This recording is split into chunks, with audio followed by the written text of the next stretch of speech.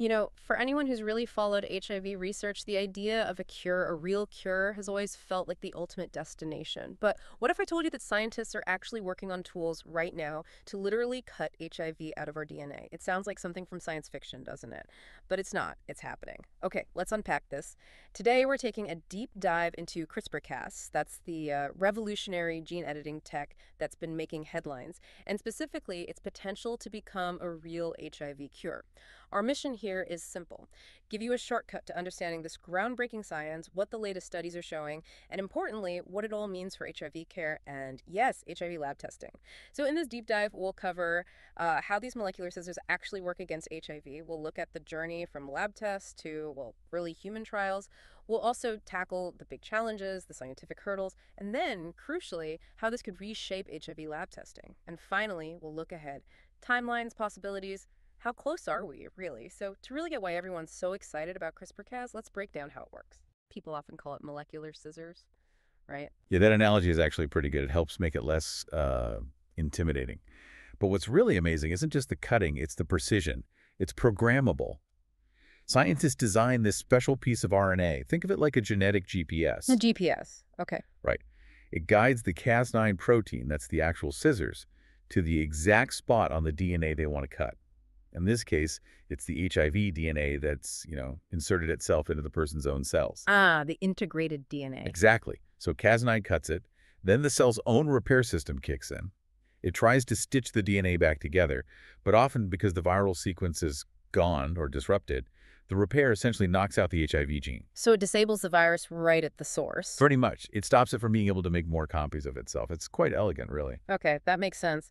But HIV, it's notoriously tricky, isn't it? It hides, it gets into these reservoirs, right? Places like immune cells, lymph nodes, maybe even the brain, where current drugs can't fully clear it out. That's spot on. Those reservoirs are the major barrier to a cure right now.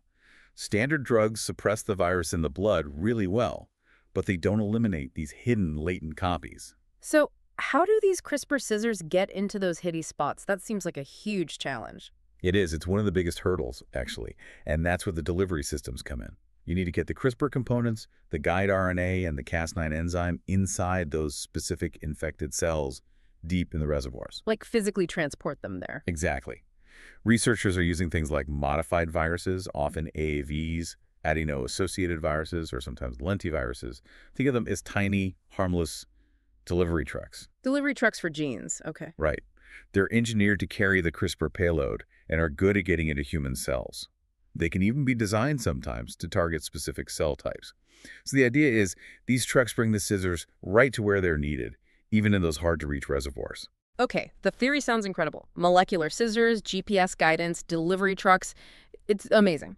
But the big question is always, does it work? Has this actually shown results beyond the lab bench?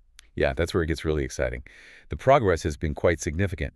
So first, in the lab, in test tubes, in cultured human cells, CRISPR absolutely works. It successfully targets and removes the HIV genome. Yeah. And critically, once it's cut, the virus can't replicate. So proof of concept, check. Definitely. That was the essential first step, showing the mechanism is sound. And then the next step, moving into something more complex than cells in a dish. Right. Animal studies, mice, monkeys, Yeah. models infected with HIV-like viruses. And yes, the technique has worked there too. It's reduced the viral load, sometimes even eliminated the virus from tissues in these animals. Wow, so it works in a living organism. It does, which is huge. It shows it can function within that complex biological environment, and it gives us vital information about delivery, about safety, about how effective it might be. Which brings us to the ultimate test, human trials. Is that happening? It is. We're there now. The first CRISPR-based therapy, specifically for HIV, called EBT-101, is in early human trials. EBT 101. Okay. Yeah. These initial trials are mainly focused on safety. Is it well tolerated? What are the side effects? And a finding so far.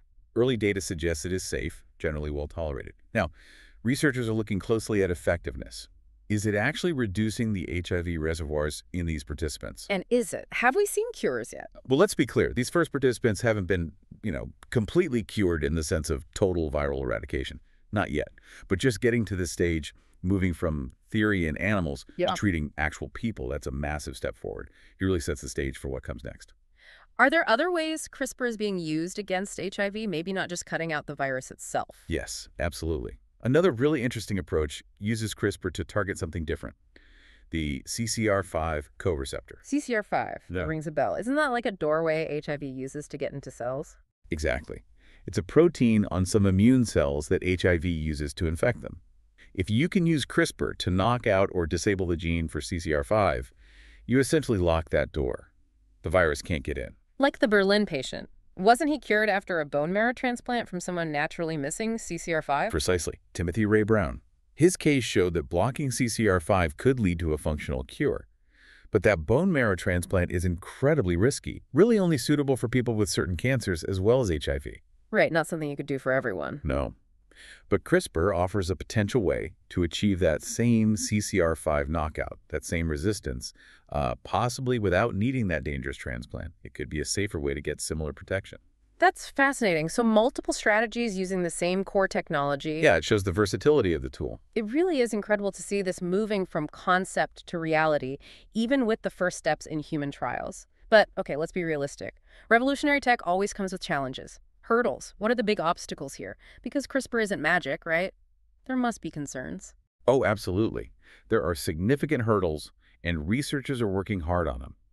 Probably the biggest one everyone talks about is off-target effects. Meaning the scissors cut in the wrong place. Exactly. The risk that CRISPR cuts the patient's DNA somewhere it's not supposed to, somewhere outside the HIV sequence.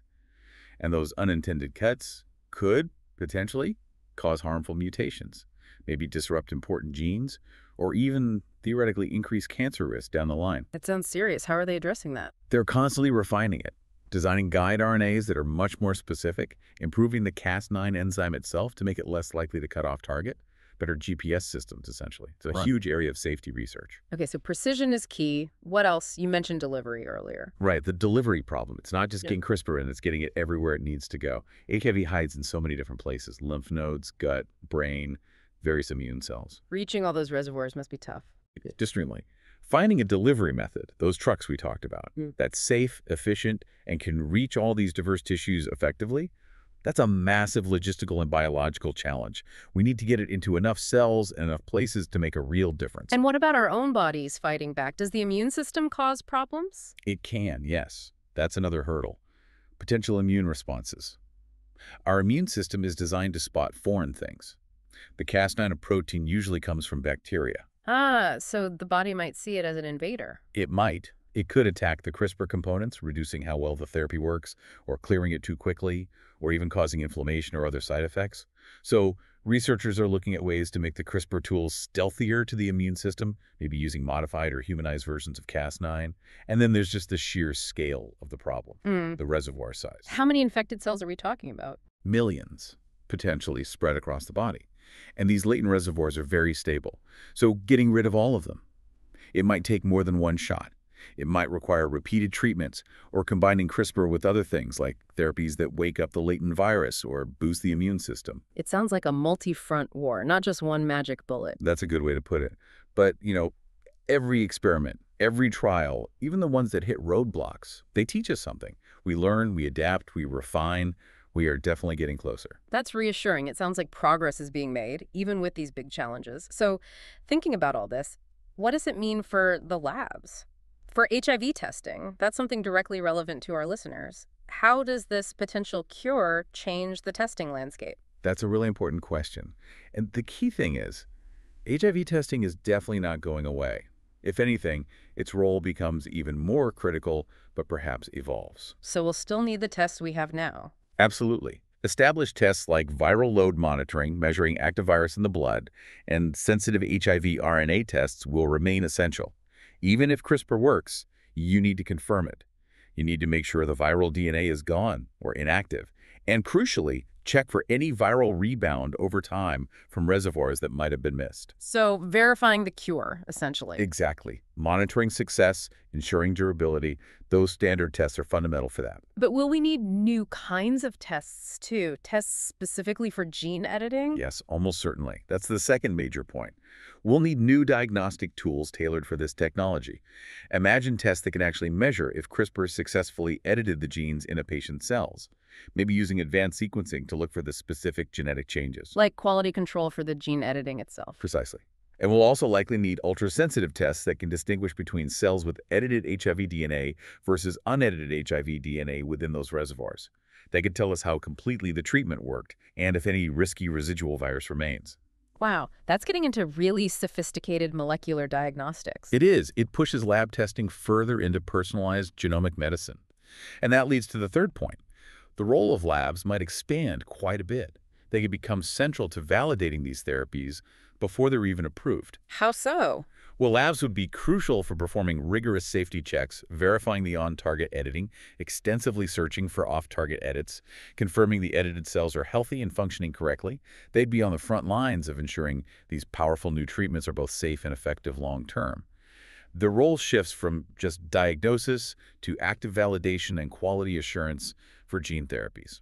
So the bottom line is, as the science for a cure advances, the science of lab testing has to advance right alongside it. They're partners in this. Perfectly put. Accurate, innovative lab testing will be more vital than ever. Okay, so looking ahead then, with all this potential but also the challenges, what's a realistic view of the future? When might we actually see a CRISPR-based HIV cure become a reality for people?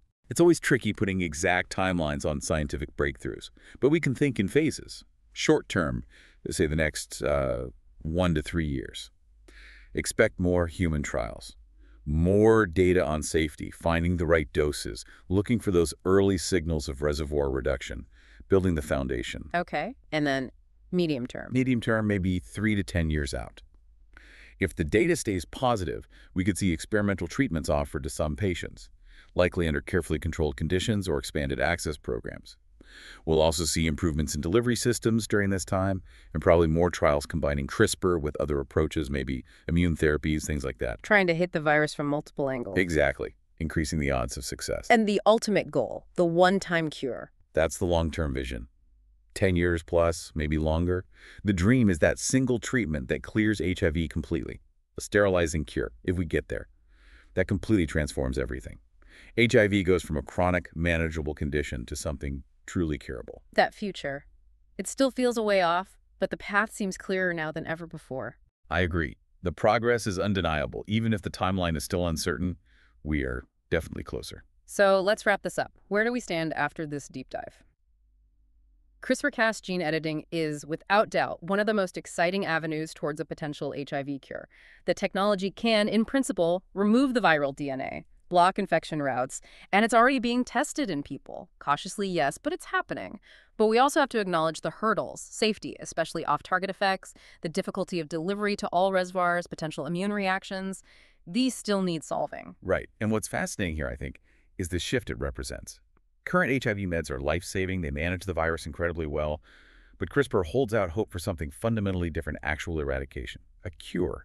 And connecting this back, HIV testing isn't becoming obsolete. It's becoming more specialized, more crucial. It's the tool that will verify safety, measure success, and guide us as these therapies develop. It remains absolutely central. Okay, here's a final thought to leave you with, something to really mull over. Think about how fast HIV treatment has changed. In just a few decades, it went from almost uniformly fatal to a condition people can live long lives with. Now, with CRISPR, what other diseases we currently think of as incurable genetic disorders, maybe other chronic infections might be next in line for this kind of revolutionary approach? And maybe even more profoundly, as we get better and better at editing our own genetic code. What kind of ethical questions does that raise? How do we navigate having that much control over our own biology? Something to think about.